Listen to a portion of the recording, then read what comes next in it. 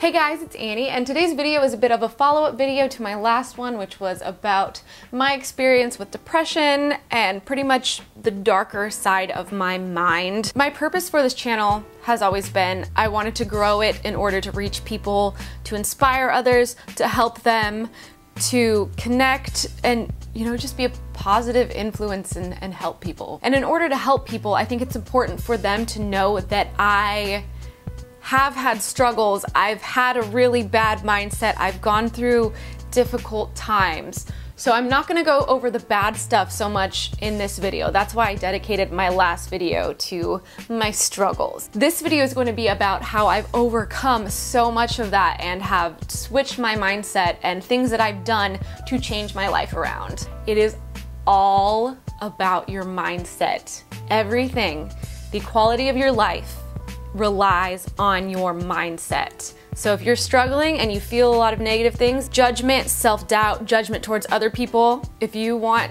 to live a more positive, productive, happy, good, fulfilled life, then you're gonna wanna learn how to take control of that and change your mindset. First of all, this is a variety channel. I do a lot of different kinds of videos. I vlog, I sometimes do music, I do like lifestyle morning routines, I test weird products, I make videos on my cat who is right there.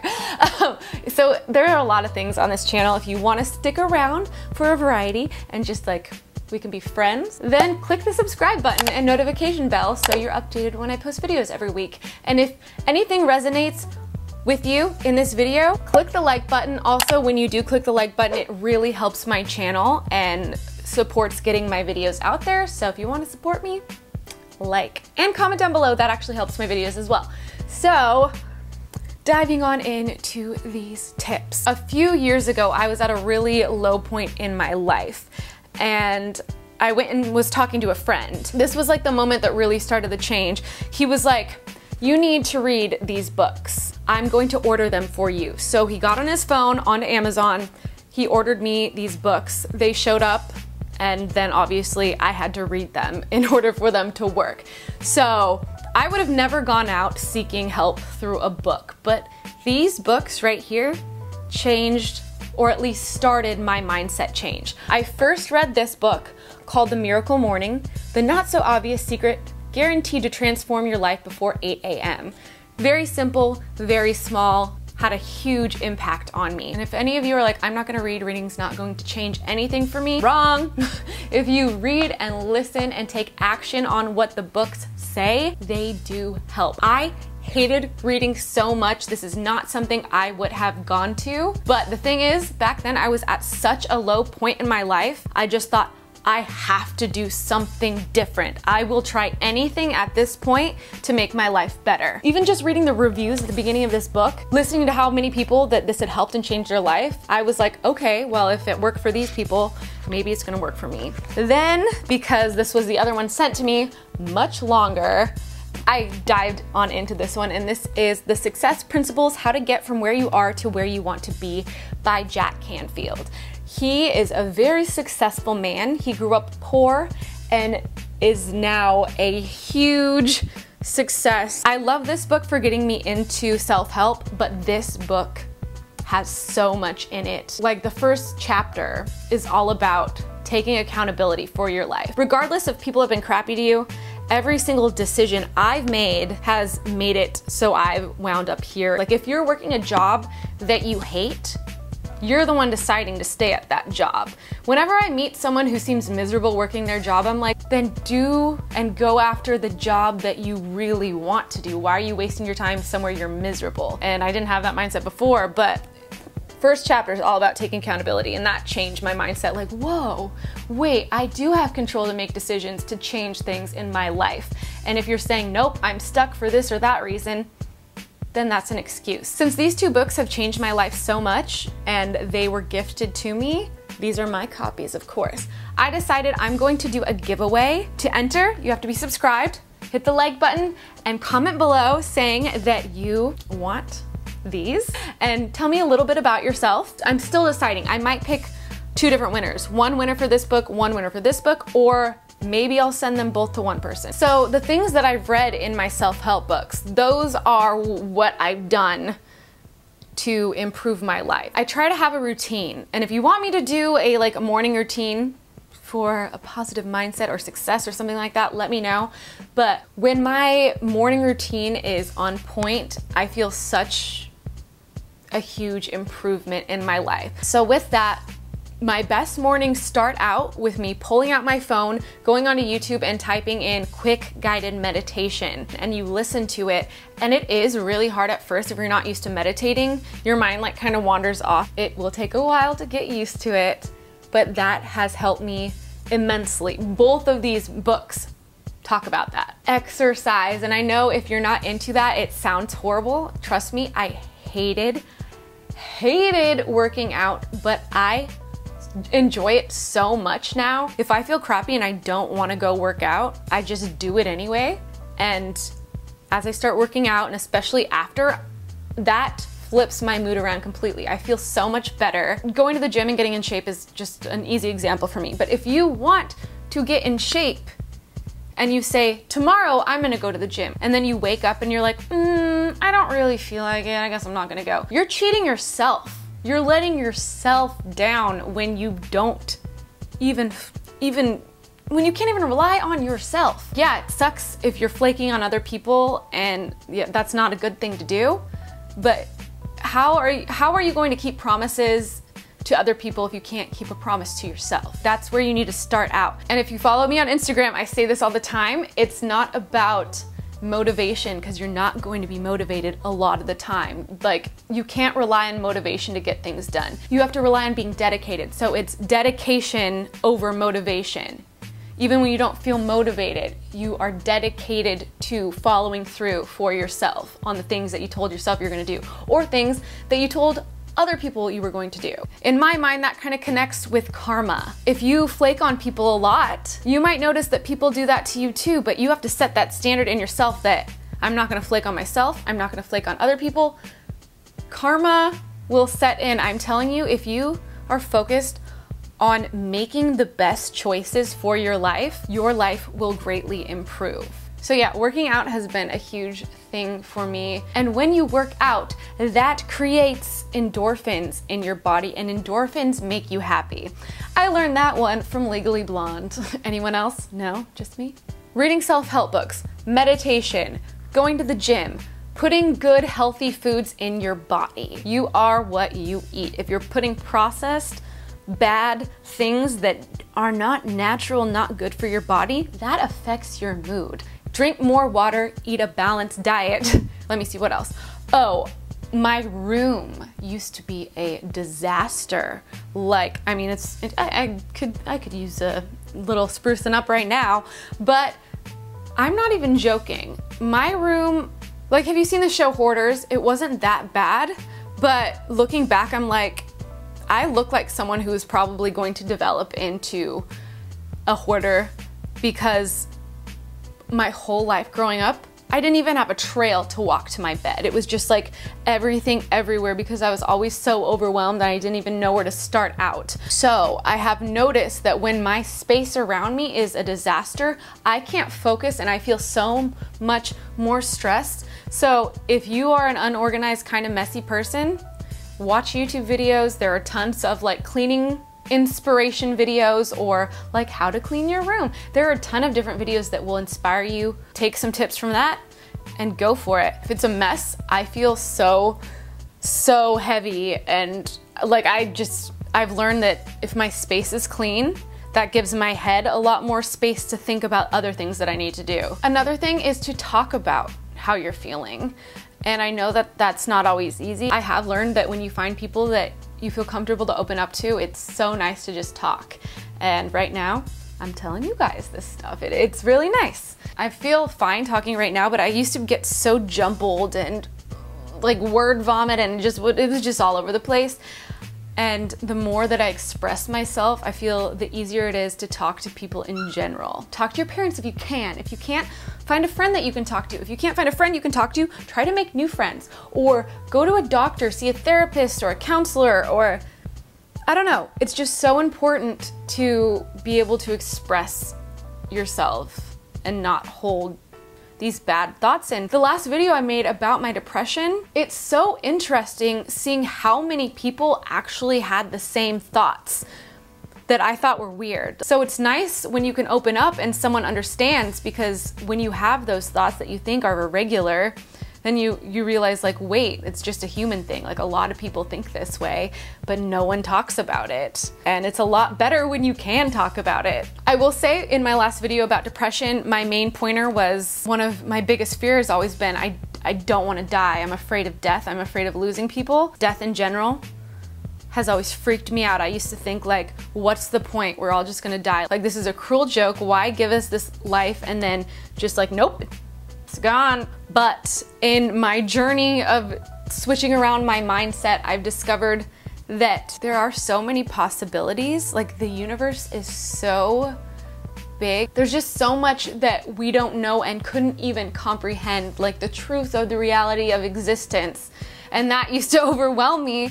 But now I'm like, life is so short and we get this like little experience on this planet, and it starts out very slow. Like when you're little, it feels like you've been alive forever and adulthood looks so far away, and then after a very long time, you reach adulthood. And then once you're an adult in your 20s, those go by really fast. And now I'm almost 30 and I look back and I was like, wait, I just turned 20. And then you hear from everyone older than you better appreciate it. Life goes by really fast. I'm still afraid of it going by fast. So one thing, especially after reading these books, the self-help books, I'll always go back to these. They made me realize that we just have this little life.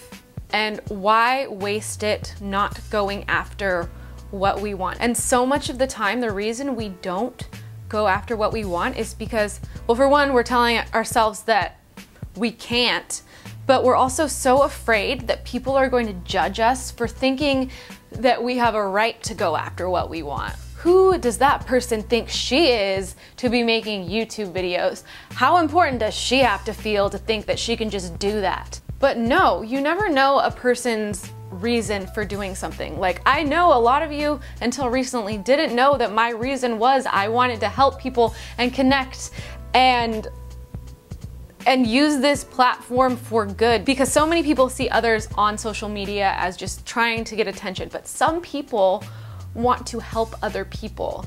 And it's so funny how many people think that everything's just bad. Social media is bad, YouTube's bad, Instagram's bad, everyone just wants attention. Like that's where my mindset used to be. That's what held me back here for so long, because I thought it was just like this bad, conceited place and it's not what I wanted. But yeah, at the same time, I did want to be on YouTube because I wanted to help people, but I can't help people when my mind's in a negative place. Who is going to want help by someone who thinks negatively and is miserable? Isn't the goal to be happy? But you decide what things mean to you. You can take Instagram and think it's this stuck up place that is horrible for people, or you can use it to be a positive influence and spread a good message and be uplifting and connect. It's all about connecting. You decide what you get out of it. So if you're following people on any social media that has a negative mindset, or they're making you feel bad about yourself, you have the control to unsubscribe, unfollow, don't interact, don't engage. Like you can fill your life up with what you want. I'm all over the place because this pointer was supposed to be about going after what you want in life, but I want to go after social media and like YouTube and this stuff, so that's why it's relevant for me. I was held back because it all seems so negative, but I have control to make it a positive experience for myself and for anybody else in my bubble who is following me, who I'm surrounded by. I have control of that. After going off on that tangent that seems kind of not part of what I was trying to say, go after what you want in life. That's why I'm doing this YouTube thing. This is what I want to do. If someone is trying to bring you down for going after what you want in life, that is more of a reflection of who they are than who you are. A nice person does not try to tear another person down. Stop being afraid of what other people think. No more excuses. Do you want to get to the end of your life and be like, wow, I didn't do anything that I wanted because I was too afraid of what other people would think? Other people aren't you. You'll find that when you strive for self-improvement and strive for happiness and strive to be the best person that you can be. Other people's opinions don't matter so much. Yeah, of course, a negative comment can sting a bit, but I've learned, like, that person doesn't know me. I know me, I know my intentions, and my intentions are good. So if anyone's ever mean to you and that brings you down and that is a cause for any of your depression, that sucks. It's something you have to learn to overcome. But always know, if someone's treating you badly, that is a reflection of them, not of you. They have their issues. They're hurting. Like they say, hurt people hurt people. I'm sure you've heard that. My vision board, I've talked about it so many times, it's right there. I was always so afraid to share what I wanted because of what other people might think. Even what I thought there are so many people in this world, why should I feel like I deserve what I want? Even my own thoughts about myself used to hold me back from my goals, but I put them out there and they're actually happening. So you can either be miserable or you can actually try to do what you want to do and be surprised that when you actually think, wow, I can do these things, that they actually start happening. It is in your mindset. There's this saying that goes, whether you think you can or you think you can't, you're right either way. If you think you can do something and you want to do it and you go after it and you think you can do it, you most likely will. Do you think when I started a YouTube channel that I imagined that I would have hundreds of thousands of subscribers? Because when I started it, I wanted it, but I didn't think I could get there. And it wasn't until I owned it and was like, I'm doing YouTube, this is what I want. I put on my vision board, I want to reach 1 million subscribers, and my channel's increasing and growing. And if I didn't think I could do it, that would hold me back. Like, why would I make videos? Why would I continue to make videos if I didn't think that I could do anything with this? Because I think I can, I can. If I think I can't, then I can't. I'm not gonna put in the effort. One huge thing, make a list of your goals. Make a vision board. Put out, like, what do you want? Stop holding it in. If there's something you want to do but you won't even admit it, you're not gonna do it. I promise you that. You are only going to do what you admit you want to do. If you're depressed, if you feel like you're held back, if you're in a job that sucks, stop the excuses, go on Google, find out the steps that you need to take to make that happen, and start. It's all about starting. A big pointer for depression and anxiety, if you're someone like me, who naturally sometimes get these negative spiraling thoughts. For one, if you're starting to feel that way, try to meditate, even though it's hard when your thoughts are out of control. Read a book, or even more so, when I'm getting ready for my day, instead of sitting there in silence, having my brain spiral in a negative way, I will put on a podcast. My favorite podcast is Rich Bitch Podcast with Angie Lee. She used to be $100,000 in debt and dropped out of college, and now she's a multimillionaire and she's like my age. So she had that transformation. She was in debt and now she is a millionaire and has a very positive mindset. So I'm gonna listen to someone like her who struggled and is sharing her process and how she's reached her success, and I'm gonna fill my mind with that positive stuff. Not just a distraction, but something that is going to benefit my life and reset my mindset. Another thing that's helped, I will get her, come here lady. If you are an animal person, which I hope you are, because animal people are the best, because animals are the best. I love my cat. Like, I call her my emotional support cat. Oh, she does not want to be held up like that, but she has been a huge thing for me. So definitely an emotional support animal. I love her so much. But again, I'm telling you, it all started with reading and just changing my mindset. It's literally, your mindset controls your life. If you tend to have a negative mindset and you're just sitting there hoping things will change, it's not gonna happen. You can't hope for a change without putting in effort to change things. If you want your life to change, you have to do things differently. They say insanity is doing the same thing over and over again, expecting a different result. No, if you are in a place where you're like, I'm tired of this, I don't want to feel this way anymore, you can't sit around and wait for a change. You have to take initiative and do something different in your life. It sounds hard, but it's all about getting started. Yeah, maybe still the reality of life is I am going to die, but why not enjoy the life that I have? Why take this small amount of time we have and live it miserable and in fear when we can make the most of our time here? I used to struggle because I'm like, well, people are miserable. Why should I be happy? Why shouldn't you be happy? Why would you want to live a miserable life? If you have the choice to be able to improve your life, why not do it? When you are improving you and learning to be happy, you are able to positively affect other people. I can't make these videos, I can't reach other people in a positive way if I am miserable and angry and resentful. Basically what I'm trying to say is to make a positive change in the world, start on your own happiness, because when you are happy, you are going to be able to reach so many more people. You're going to be so much more open, you are going to feel better yourself, and in the process you can help other people. I hope what I said in this video made sense, especially because I did not make notes of what I wanted to say. I hope I got everything out there. If I remember any pointers that have really helped me that I didn't say in this video, I will leave them in the description below, so go check that out. But that is all I have for you today. If you have any recommendations on videos you want to see from me, let me know. And again, if you want to enter this contest to win my favorite self-help books, do so. I will leave all the rules again on the contest down below, but that is all I have for you today, and I will see you soon with a new video. Bye guys.